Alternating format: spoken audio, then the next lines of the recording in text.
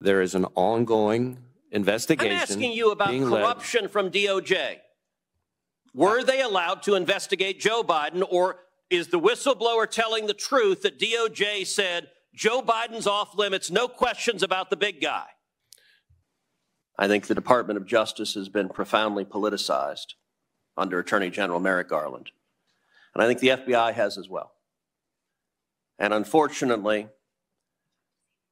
I think you've been unwilling to stand up to senior career officials in the FBI who's allowed the FBI to be politicized. I'll tell you, I regularly speak with FBI agents across the country who are unhappy about the integrity of the institution being weakened because DOJ is being treated as a political weapon. I want to talk in particular about the investigation into multiple allegations of corruption concerning Hunter Biden and Joe Biden, because the Department of Justice has, I think, from the outset, tried at every step to stop investigation into corruption from Joe Biden. As you're aware,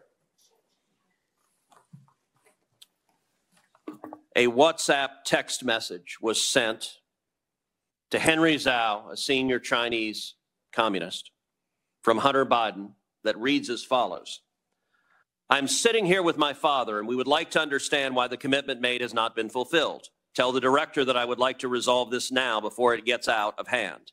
And now means tonight. And Z, if I get a call or text from anyone involved in this other than you, Zhang, or the chairman, I will make certain that between the man sitting next to me and every person he knows, and my ability to hold a grudge, that you will regret not following my direction.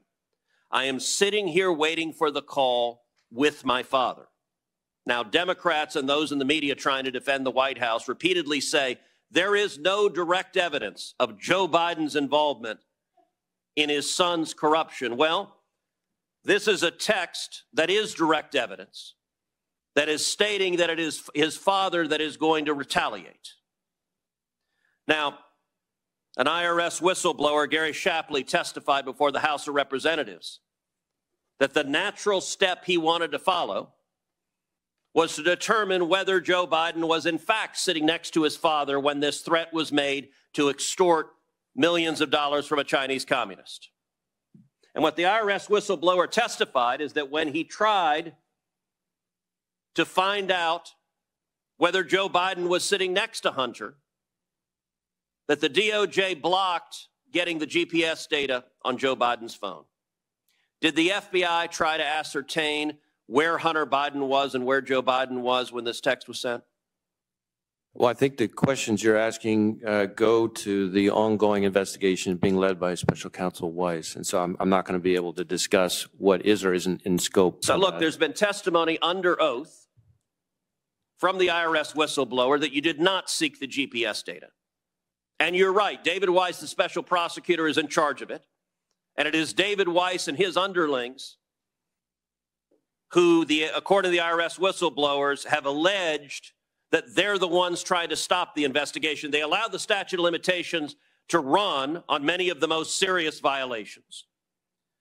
Not only that, IRS whistleblower Shapley testified that on September 3rd, Assistant U.S. Attorney Leslie Wolf explicitly told investigators that despite having probable cause to search, quote, there is no way a search warrant would be approved when the evidence in question was located inside of Vice President Biden's guest house. Wolf stated that, quote, the optics prevented such a search.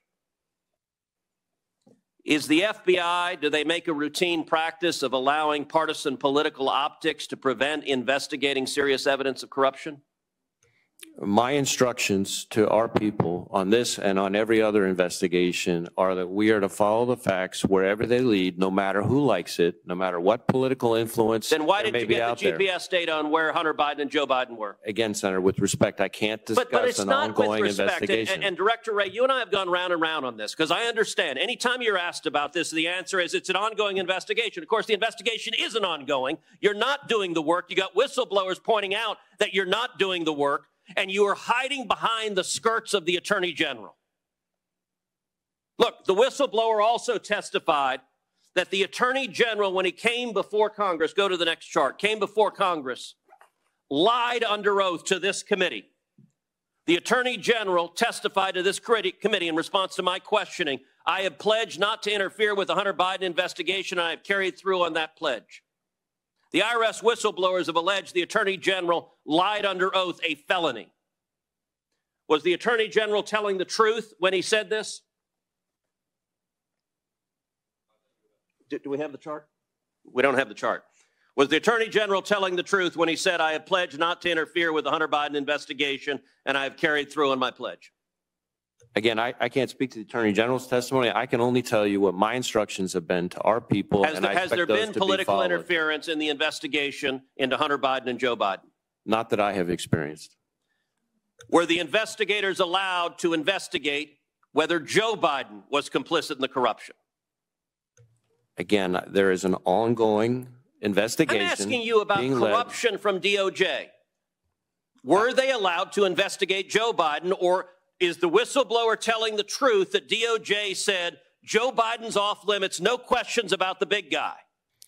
And as to what is in scope or not in scope of the ongoing investigation, I would refer you to Special Counsel Weiss. That is not me hiding behind anything, Senator. That is a longstanding policy that has been in place through multiple administrations, you have a going back years and years and years. You have a responsibility to the FBI not to allow it to be a partisan tool and a partisan weapon. The testimony, and by the way, the FBI has done nothing. And I have not, and I will not.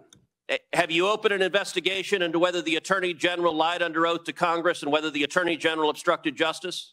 I'm not going to go down that road here. I know you're not. That's the point. Nobody thinks you've opened an investigation because you're not willing to. And the amazing thing is, Director Wray, I've known you 30 years. You're not a partisan Democrat. You're simply sitting blithely by while career partisans in your agency allow it to be weaponized. And you are damaging the FBI, and you are damaging the Department of Justice. Let me ask you also, the whistleblower testified that investigators wanted to execute a search warrant on a storage unit used by Hunter Biden, and instead they tipped off Hunter Biden's lawyer before the search warrant was carried out. Is it typical FBI practice to tip off the subject of a search warrant before the search warrant so they can remove any evidence that's incriminating?